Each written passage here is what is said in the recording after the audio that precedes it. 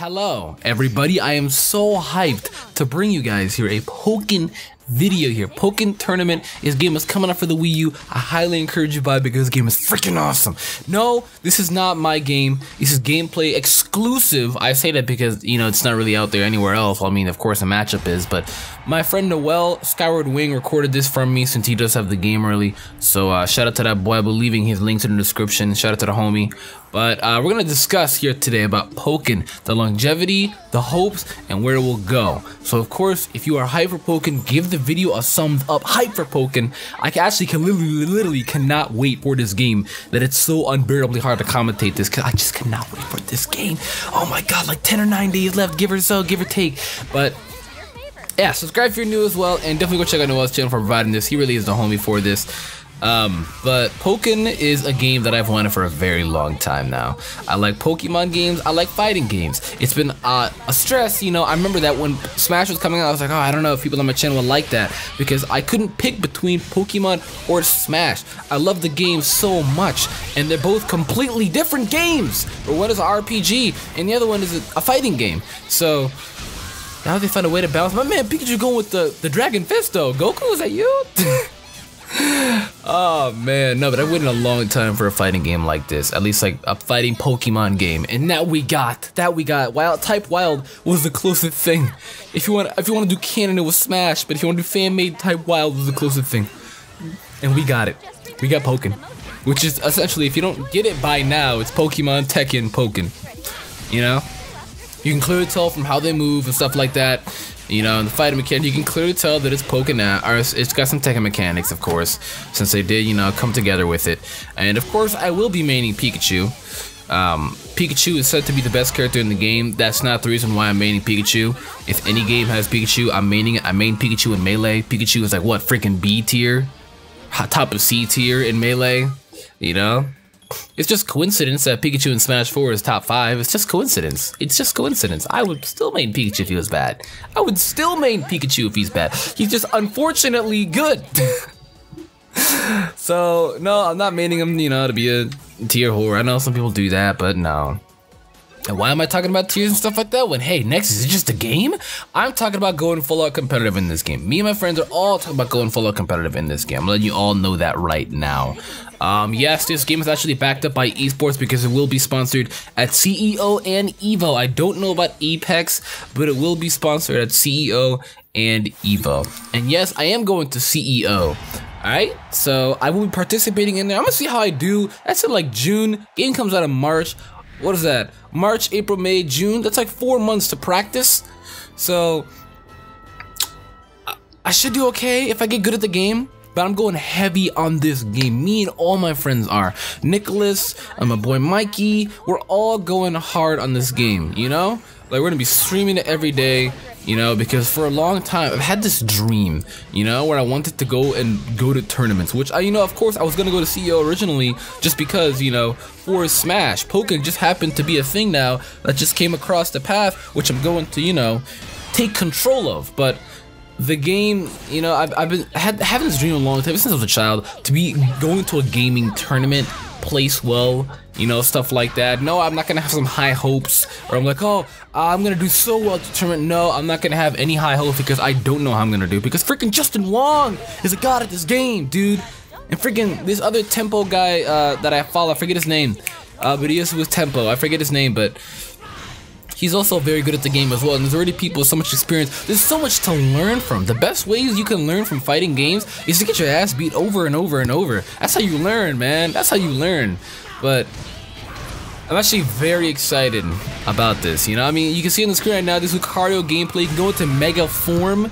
Alright, and what I didn't know, since I've been so behind on Pokken, Nick has been caught up Pokken more long than me, you can be in your Mega Form and fight. I thought that was just a burst animation. You can be in your Mega Form, alright, and fight in your Mega Form. Adaptability, Mega Lucario, bro, Lucario might just be the secondary, but my characters look so far that I'm gonna be messing around with probably Pikachu, Pikachu Libre, and Lucario, though everybody always tries to claim characters before the game comes out, or day one of the game comes out, and eventually change up their mains. I might be a fraud and pick up Suicune. I might be a fraud and pick up Suicune because Suicune is kind of insane, but I'm not really gonna go out of that range. Pikachu Libre, Lucario, Suicune, I'm not really gonna go out of the range. The farthest I'd go is maybe Gardevoir.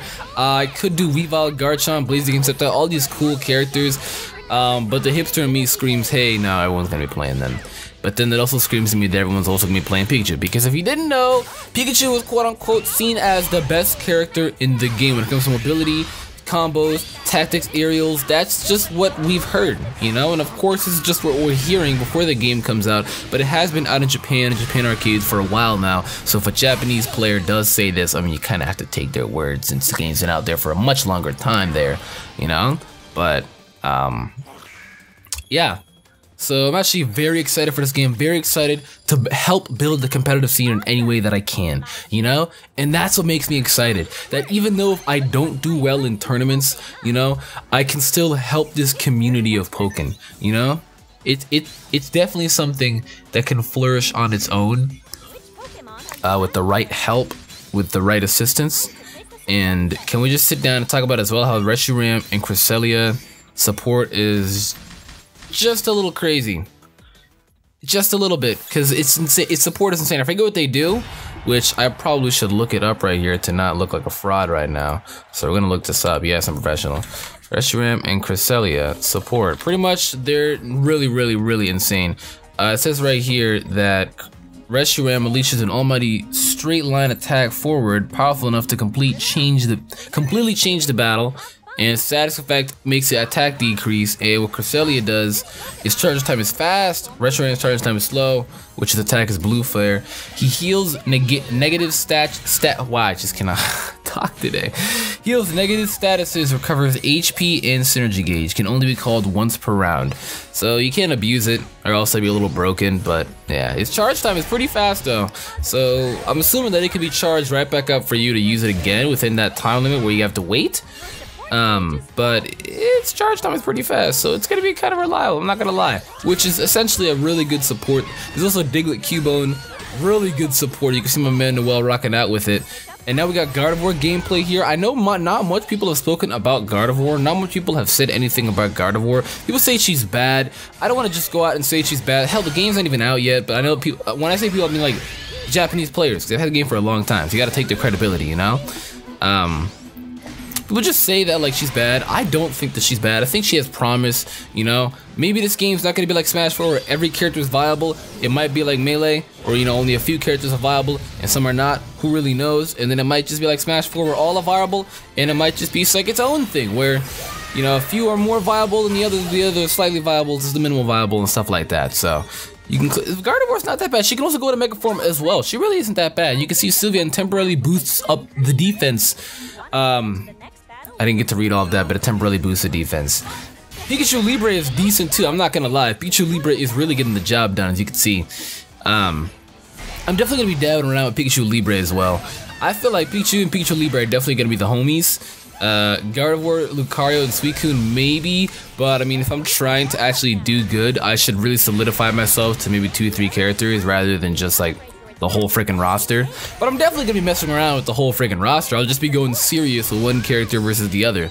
And Sylveon, as you can just see, looking hella kawaii. But Team Umbreon, man. Team Umbreon. Team Umbreon. Team Flareon. Right there. This is what baffles me. I really should have done more research in this. I've done research into Pokken, but I didn't know that they could go into the Mega Evolution. See, I thought that it was just like this. As you see right here, Mega Gardevoir doing this attack. I thought that, first off, this attack is insane. Look at that, dude. Super kawaii girl, Sailor Moon power, that's full.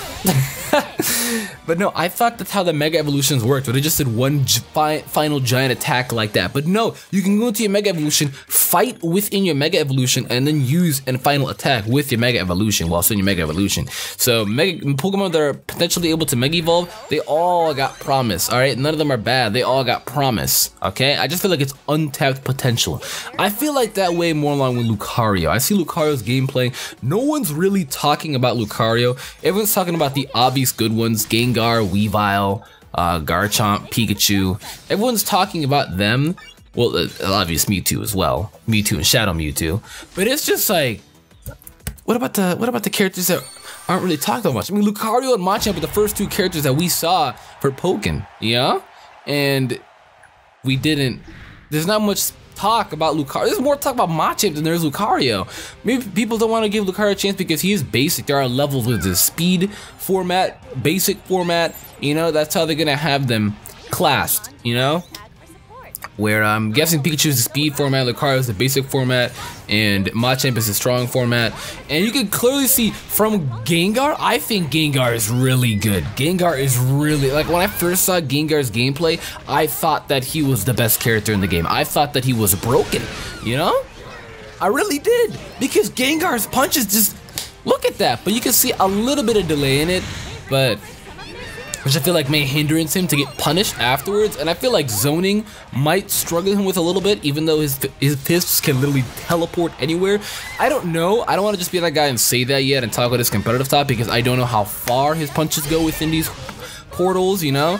Depending on where you can zone him with, how you can zone him with, the spacing, I don't really know how far they go, so I don't want to just sit here and say that you can space him out and that's how you beat him, but hits with the point attacks from below, easy to aim for combo after this. Yeah, Diglett is really good. Diglett is a combo starter. That's what he is.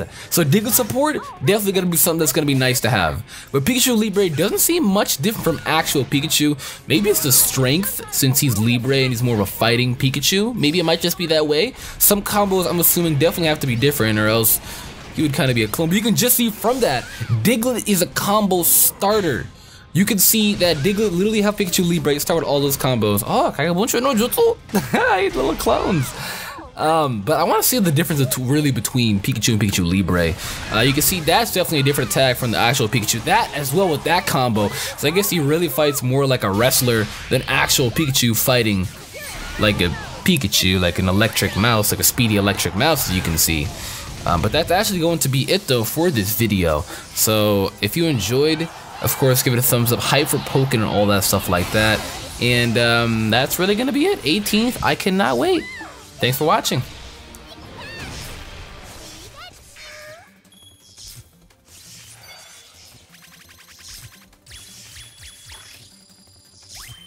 Nice battle. Hope to see more of this. Nice work. Looks like my advice is helping, huh? Pick where you want to assign.